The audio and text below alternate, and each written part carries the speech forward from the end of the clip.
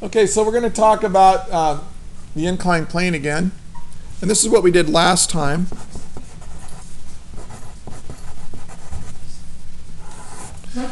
Remember, we took a little toy car and we rolled it down an incline like this. And we said, well, here's our angle of incline. And then we looked at the forces acting on this guy. And if there's no friction at all, and you just release this car from rest, there's only two forces acting. You've got mg, the weight of the car, and connected to the wheels, but we'll just draw it as one force. We've got this normal force. Now, obviously, this normal force doesn't cancel out all the weight. There's a component of the weight that's left over that pulls the car down the incline. Now, what we do here is we say, well, let's let the x direction be down the incline, and the y direction will be perpendicular to the incline. And then we say, well, look, let's take a look at this weight here. The weight has a component that's pressed into the incline, and then the weight has a component that is parallel to the incline, and it's this part of the weight that pulls the car down. Now, if one of the things that we said is that if this is the angle of incline theta, then really this has been rotated up. Let me see if I can do this. Okay, do you see how the pencil got rotated? If there was no angle of incline, the pencil kind of represents the normal direction.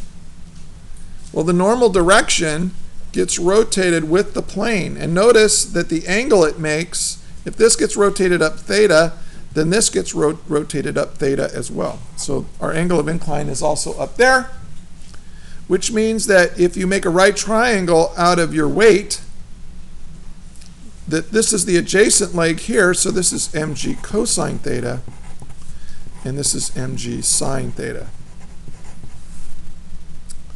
Okay, and it's this mg sine theta that is the net force that causes the car to accelerate down the incline. So that's what we did last time. Well, now I'm going to give you a problem, a situation, an inclined plane problem that is probably the most complicated problem we're going to do in this class all year. I mean, there are more parts and more things going on here than anything else. So if you can get through this, the rest of the year it's all downhill. Okay, it's a lot, pardon the pun, but it's all downhill after the inclined plane problem. Okay, so what if I had a situation like this where there were no wheels? What if I had a situation like this where I had an inclined plane like this, and here's my incline, my angle, and I've got a crate like this. Maybe it's a refrigerator or something, and you're going to drag it up this ramp. So there's an applied force like that. And maybe this has a mass of m. And maybe there's friction, right? There should be friction, kinetic friction between the crate and the object. Okay, and let's say that I'm accelerating this thing up the incline. So let's say that there's some acceleration here. Now, I'm not going to give you numbers for this. I'm just going to keep everything in terms of variables. Because all the problems I'm going to be giving you on inclined planes are going to be a variation on this theme right here. So I'm just going to show you how to set this problem up using the procedure we've been talking about for the last few weeks. And then you'll use that procedure to solve for whatever problem I give you. For example, I might give you the acceleration, the mass, the applied force, and the angle, and you have to figure out what the coefficient of friction has to be. Or maybe I'll give you the acceleration, the angle, the mass, and the coefficient of friction, and you have to figure out what applied force I would have to make this happen. So, or anything else. I mean, there's a lot of variations to this problem. Well, if this is what's given, and then you're trying to find one of these variables. Could be the applied force, the acceleration mu, or the angle. Well, then you would solve it using the procedure. So the procedure says, okay, draw a free body diagram of your crate. So I'm going to redraw the crate. I'm going to tilt it, see how it's tilted, to match the incline. And I'm going to show all the forces acting on it. So I've got the weight pulling it down. I've got the applied force pulling up like this, up, parallel to the incline. I've got a normal force like this. The normal force keeps the object from accelerating up or down like that. It keeps it in equilibrium in this direction. Because look, the crate's not going to fly off into the air, and it's not going to sink down into the plane. The motion, whether it be velocity or acceleration, of the crate is constrained or restricted to the plane. And of course, if we have friction, if this thing is let's say it's sliding up the incline, then friction would point down. So here's my force of friction. And these are all the different forces that are acting on this crate as it accelerates up the incline. And so we have to consider all these forces if we want to understand the motion of the crate. Well, the first thing I need to do now is, the next thing after step 2, I need to do step 3, which is to establish my x and y axis. Well, if it's given that the acceleration is up the incline, I'll make up the incline the positive x direction, and I'll make perpendicular to the incline my y direction. So if you have an inclined plane problem, I always do this. Sometimes I make positive x down the incline, sometimes I make it up the incline depending on the direction of the acceleration, whatever's convenient. Now the reason, I think you can see now why we tilt the xy axis. Because look, the normal force is all in the y direction. The applied force is all in the x direction. The force of friction is in the negative x direction. What's the only force I need to break up into its x and y components? Gravity. So here's our force of gravity. So I got to say, all right, well, I've got a component in the y direction. I've got a component in the x direction. Make sure the x component of your gravity is parallel to the incline. This needs to be parallel. Here's my angle of incline, theta. This is the adjacent leg, so this is mg cosine theta, and this is mg sine theta. For inclined plane problems, gravity always gets broken up this exact way. I mean, you can put this on an equation list. This is always going to, no matter what these forces are doing, this is what you do to gravity on an inclined plane problem. So I've completed step 3. Now let's do step 4. I sum the forces in the x direction, and I'm going to set that equal to ma in the x direction. Well, I look in the x direction. It tells me what forces are in the x direction. Well, there's the applied force, there's the force of friction, and there's this component of gravity that's trying to pull it down the incline. So here we have Fa minus the force of friction minus, because now it's in the negative x direction here, mg sine theta, and that's going to be equal to ma.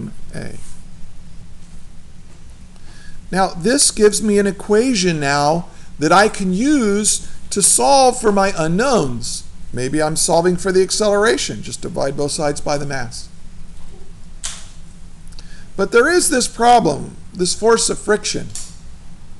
It needs to be expressed in terms of the normal force and the coefficient of friction. Now, to figure out what the normal force is, then I need to look in the y direction. Okay? Now let's look in the y direction. How many forces do you see are in the y direction on my free body diagram? Just two. There's the normal force. And then in the negative y direction, there's minus mg cosine theta, this one right here. It may seem confusing to you that we're using cosine theta even though we're looking in the y direction, but that comes from this little right triangle that we drew here when we broke up the weight into its normal and parallel components. It's y and x components, and this theta is measured from the vertical. Equals. Now, what is the acceleration in the y direction? Look at the picture. How is this mass going to accelerate in this direction like this? It's not going to. It can't. This is 0. Now, what does this tell me? This tells me that the normal force is just equal to the component of the weight that's pressed into the incline, mg cosine theta. This normal force is just canceling this out right here. Well, now I can figure out what the force of friction is. It's equal to mu times mg cosine theta, because the force of friction equals mu times the normal force. So I can use this and stick it up there.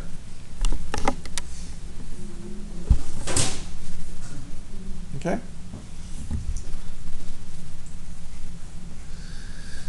Now, this will allow you to solve any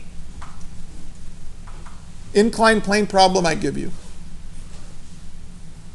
Even if the acceleration is 0. What if it's sliding up the incline at a constant velocity? What if they say that in the problem? What does that mean? Acceleration is just 0 here. So you just set all these equal to 0 and solve. What if the acceleration is down the incline? Well, you can make this negative, or you could change the direction of your x-axis. What if the object was sliding down the incline? How would that change this problem if the thing was sliding down? Well, that would change the direction of the friction, wouldn't it? If the crate is sliding down the incline, the force of friction would be up the incline. I mean, so you have to keep track of little things like that. But this basic problem-solving process will solve the problem for you. Okay? I mean, you'll get it. I expect you to show all this work when you do inclined plane problems. And that's what's hard about it. You have to be methodical and neat in your work. If you try to take shortcuts, if you try to get away with not writing things down, you're going to make mistakes. Now look, none of you, well, maybe a very few of you might end up using this stuff right here. Let's say you're an industrial engineer and you work for FedEx, and you've got crates that are going to be moving up a conveyor belt, you know, in your shipping containers or whatever. You work in a factory or something where they're moving objects on conveyor belts. You would actually do this analysis to figure out what angle to make your ramps and all that kind of thing. But most of you aren't going to do that.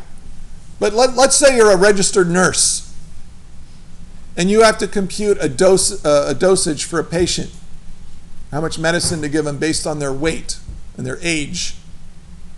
I sure hope you would do your work methodically and neatly so that you'll get to the right answer.